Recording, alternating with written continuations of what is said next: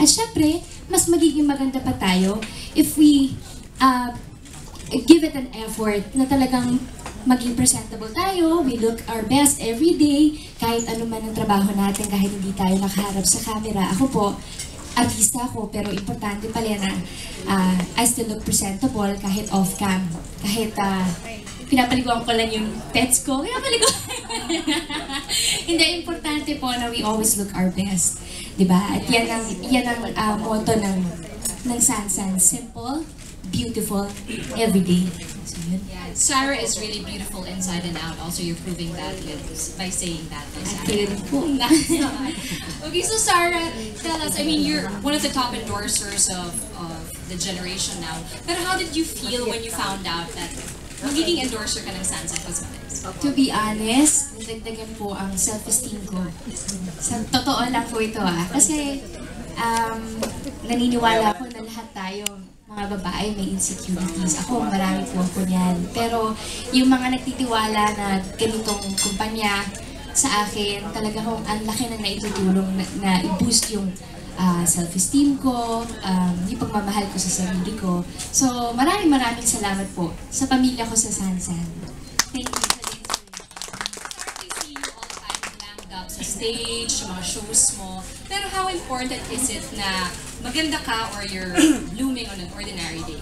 Yes, katulad po ng sinabi ko kanina, no? Kahit ano pong profession natin, kahit kayo po, hindi kayo humaharap sa camera, importante na maganda pa rin po tayo. Kasi it's one way of loving and taking care of ourselves, di ba? Yung inaayusan natin ang sarili natin, di ba? So, kailangan. I see you have your, diba, yung mga makeup artist mo, but do you also do your own makeup? Yes, opo. Ang nilalagay ko lang, bago ako lumabas ng bahay, nag-blush on lang ako, tapos pressed powder, tapos kilay ng konti, and eyeliner ng konti, minsan mascara, minsan wala, tapos lip gloss na, yun na. What makeup product na you can't live without?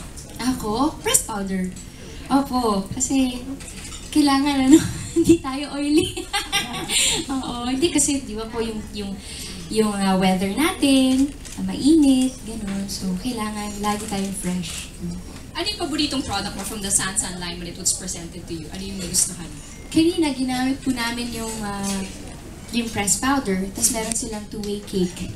Yan, itatry ko yan. At saka, yung lip gloss nila na mulberry. Ginamit mo namin naman. So ito, yung gamit mo ngayon, it's all Sansan makeup. Wow, may glow May glow! Diba? Ano kaya yung reason ng glow and the bloom of Sarah right now?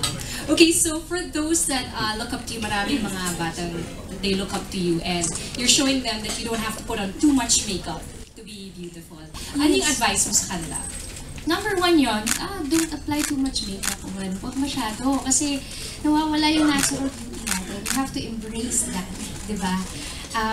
Kasi unang-una mag-umpisa siya mentally eh. Kahit na marami tayong insecurities, that's a family natin yan maiiwasan talaga. Especially kapag may nakikita tayong mestiza, mas maganda sa atin, mas sexy. Pero you have to find in yourself kung ano ang strengths mo, kung ano, what makes you special. Kaya mentally, kailangan paniwalaan mo na espesyal ka, maganda ka, iba lang ang ganda mo sa kanila.